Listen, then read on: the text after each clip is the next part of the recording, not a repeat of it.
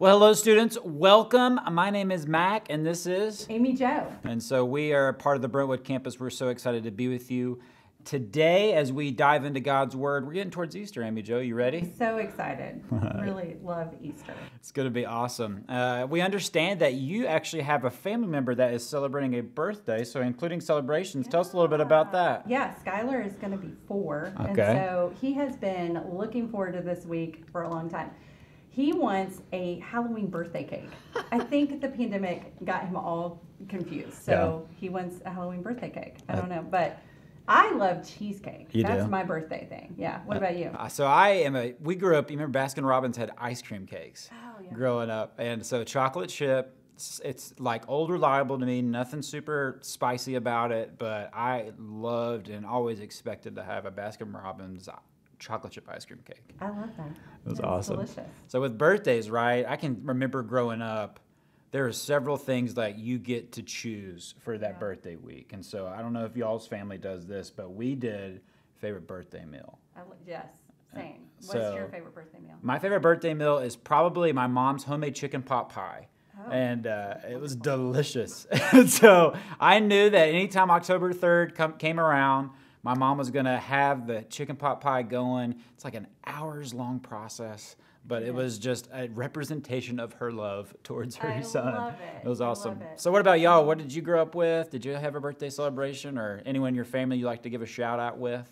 Yeah, I have an older brother and myself, and then my mom and my dad, and we didn't have the same meal every. It's cheesecake was the thing, and then I always got to pick one friend who could come and spend the night, and then we would get to do whatever activity I planned. Now for us, what is happening right now is we all got deep dish pizza from Giordano's. We ordered that from Chicago. Oh, I miss it. I know, it was so yummy. Anyway, so that's what we do now. Very cool. Yeah. Well, with birthday celebrations, meals, today we're going to talk about, Amy Jo's going to walk you through one of the most important celebration meals in Scripture of what is about to come. And so Amy Jo's going to talk to you a little bit about the Last Supper and just hearing what God's Word has to say for us as we get towards Easter and what it represents. Yeah. Well, as we move into talking about the Last Supper, I want to talk a little bit about pictures. And the reason is because the way that Jesus left the Last Supper with his disciples was to give them a picture. So pictures are meant to do what? Remember, right? To go back to those moments and remember. I took some photos that are always in my office. This is a photo of the wedding between Daryl and I. You probably can't see it, but it's in my office all the time. This is a picture, I'm glad you won't be able to really see this one, of me on my graduation day from high school. All the big hair, all the big bangs right there, and my mom and my dad. And I have this picture that I'm not even in, and some of these people I never met, but this is 5 generations of my family. And my mom is right there, and my grandma is holding her. And so this is in my office as well. I also have pictures to remind me of mission trips that I've gone on. Some of you are actually in pictures of mission journeys that we've got to serve together on. This is to England. And then, of course, I have pictures of my little kiddos. So there's Skylar and Scout when we got to go on a family trip together. But all of these pictures remind me of moments or people, things that are important to me. And I love that Jesus gave us a picture to remember who he is and what his mission is and how much he loves us.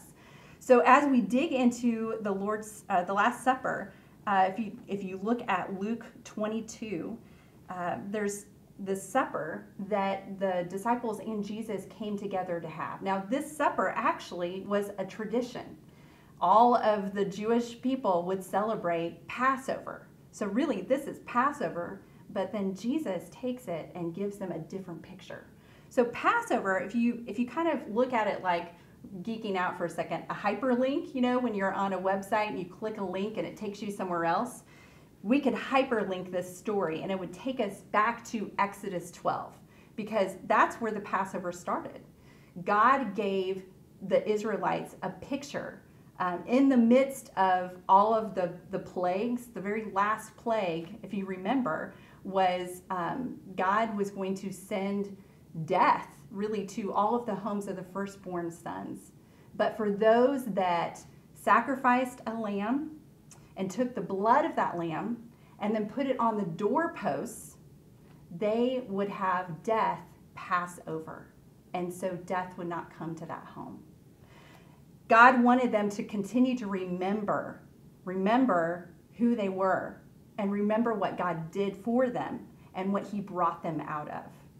So they celebrate Passover, and there's a whole bunch of different things that has gotten added to that meal. But originally, if you go look at Exodus 12, you're going to see some primary things that would be served at that meal. There's always a lamb. There's always bitter herbs. And the bitter herbs were to represent the slavery, the tears that were shed for God's people when they were in slavery. And then there's unleavened bread, and that's to remind them that they were being taken out. They were leaving. God was bringing them out of slavery. So let's hyperlink back to Luke 22. And this is what it says.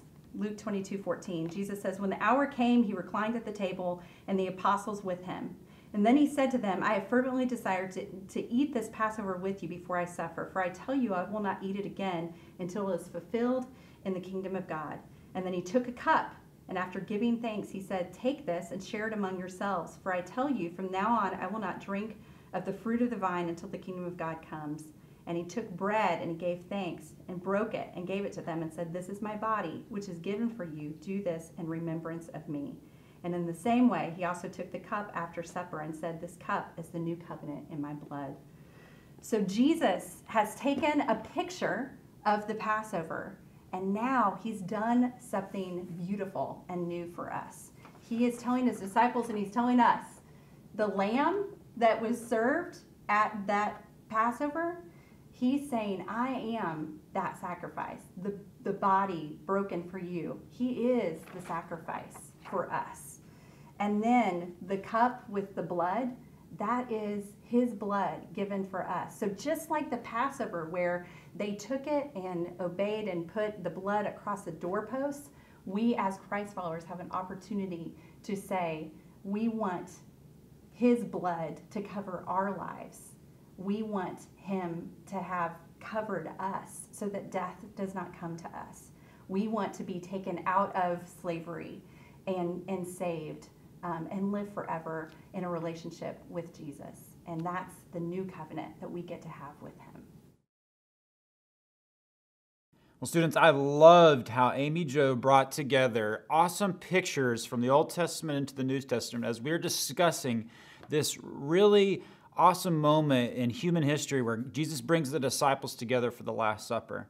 Because all the pictures that she talked about, from the lamb's blood being over the doorpost to what was being eaten at the meal and what those things connected, they all point to this promise, right? That God was going to fulfill everything in human history so that you and I can have life and have it abundantly. You see, throughout Scripture, God gives pictures which lead to promises through Noah, that he's never going to leave them and he's never going to bring anything to the earth that's going to destroy them, that he's going to protect his people. You see through Abraham that he's going to give him a land, right? A picture of land as a promise that he's going to create the people of Israel from his line. You see throughout David and his promise that God was going to actually bring the Messiah to David's lineage. And then finally we get this picture of what Jesus is going to do, how he's going to bring all of these things together as a promise that you and I don't have to have the burden of sin on our shoulders, that Jesus took that upon himself. That you and I don't have to live a perfect life, that we don't have to fulfill everything that the law has. That God fulfilled that through his son Jesus, that he lived a perfect life, a sinless life. And lastly, that you and I don't have to be separated from him. That through Jesus' death and resurrection, we have been brought back into the wonderful promise of his fellowship, that you and I can have life and have it abundantly with him. So for you, as we continue in this Easter season, what are the promises of God that you need to hold on to? The promise of that he's never going to leave you. The promise that he wants to give you life. But ultimately, if you don't know Jesus as Lord and Savior, we want this Easter season to be the best season ever for you to realize that God loves you, that he sent his own son Jesus to be that perfect, spotless lamb so that you can have life and have it abundantly. So what are those promises? What are those pictures in your own life? And how can you see Jesus working in and through those?